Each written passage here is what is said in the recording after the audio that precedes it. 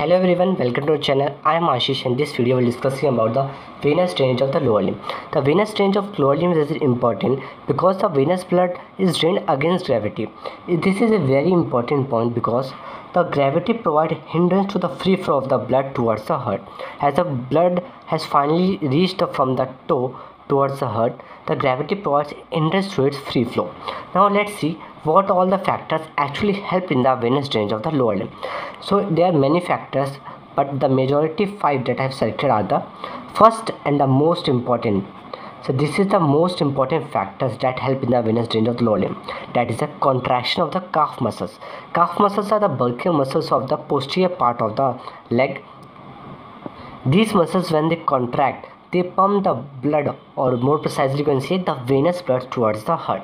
So contraction of the calf muscles helps in the venous drainage of the lower limb. Second one is the transmitted pulsation from adjacent arteries. As you all know, most of the veins run along with the arteries or are accompanied with the arteries. Suppose here is an artery and next to it a vein is present.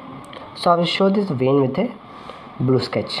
Now when this artery will contract and relax, as the artery is a muscular structure, it can contract and relax, and so pulsation, so it will press the adjacent veins and cause the flow of blood. So the transmitted pulsation from the adjacent arteries also helps in the venous drainage of the blood. Now second one is the presence of valves.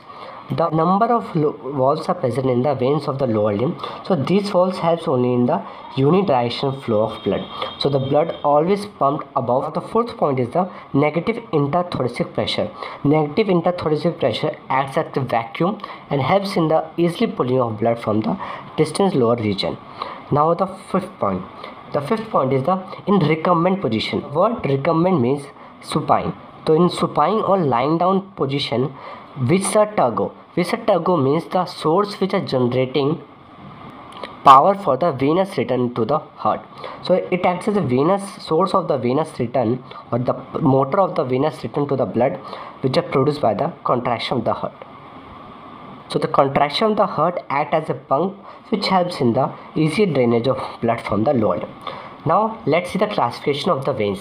The veins of the lower limb are broadly classified into 3 types. What are they? One is the superficial veins, second one is the deep veins, and third one is the perforators. So how are they actually defined, or how they are classified? They are classified on the basis of both their functionality as well as the anatomical location. You can imagine the superficial veins as the common household pipelines that are lying on the surface of the ground, and the deep veins as the deep underground pipes, and the perforating veins are just the communication between the superficial and the deep veins. Okay, so these superficial veins anatomically they lie in the superficial fascia, and deep veins lie in close relation to the muscles, and that actually helps in the pumping of the venous blood, and the perforators act as a communication between the superficial and the deep veins. Now we have some more examples to add to the classification of the veins. In the superficial veins we have broadly two. There are a number of small branches as well, but the main two are the great and the small saphenous vein. In the deep veins we have the anterior and the posterior tibial, peroneal, popliteal, and the femoral. The veins mentioned here are from down towards up. So from the in the toe you will find near the lower region you will find the anterior and the posterior tibial. In the above part you will find the femoral vein.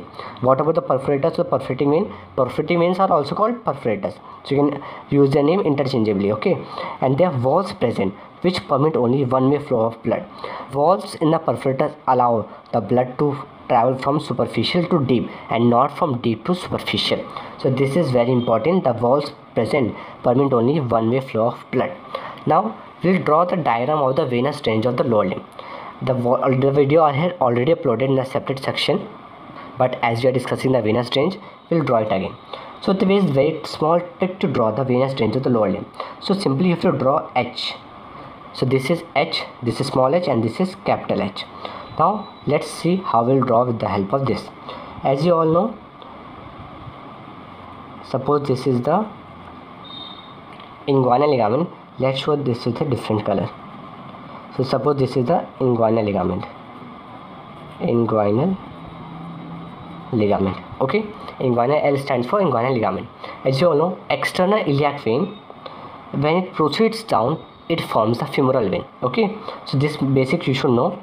This is the external iliac vein, and when it proceeds or moves just below the inguinal ligament, it forms the femoral vein. Now let's see how you have to draw. You have to simply draw H again and again.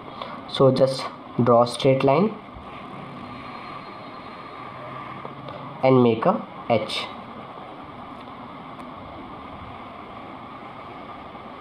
So this was the first H that we made. Now draw second H taking the same line as the base.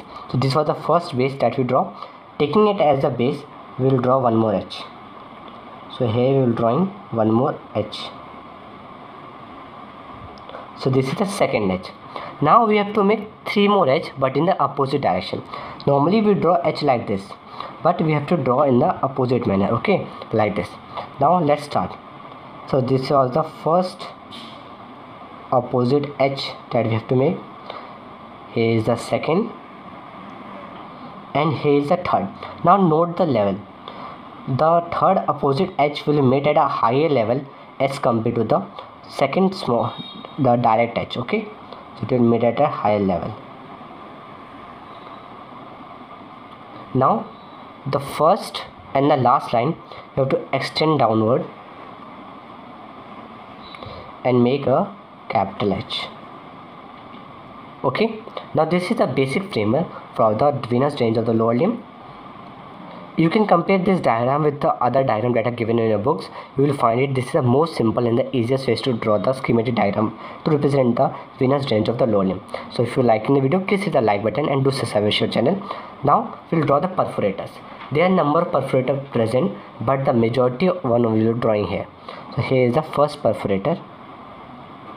Perforators I am showing the purple color, but the blood they carry is the venous blood only.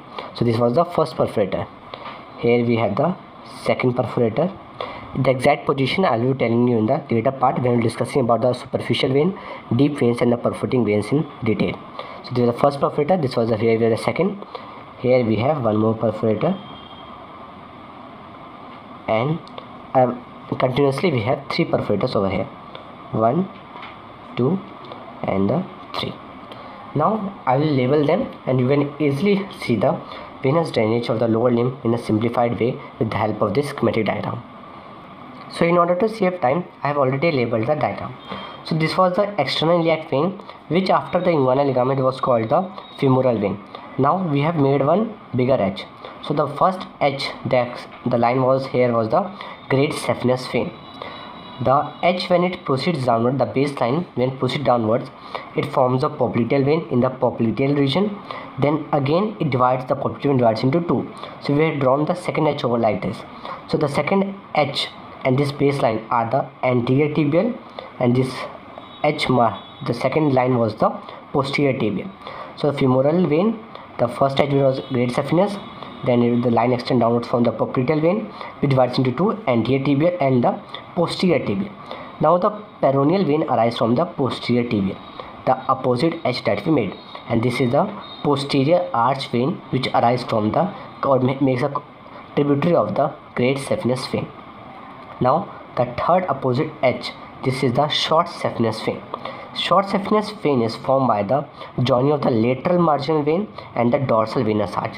So this was the H, the intercommunication between the two horizontal lines. This was the dorsal venous arch, and the dorsal venous arch when they combine with the lateral marginal vein, it forms the short saphenous vein, and then dorsal venous arch joins the medial marginal vein, it forms the great saphenous vein.